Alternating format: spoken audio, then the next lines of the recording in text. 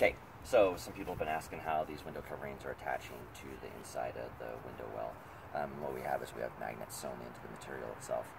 Typically for, say, the smaller windows, the barn doors, you're looking at 8 to 10 magnets. It depends on how much material we have, whether it's upgraded to the thin slate version or if it's just the basic down version. Take, for example, this one here has 8 magnets in it. Very simple. They just attach to the inside. Even with the windows down, it doesn't blow them out.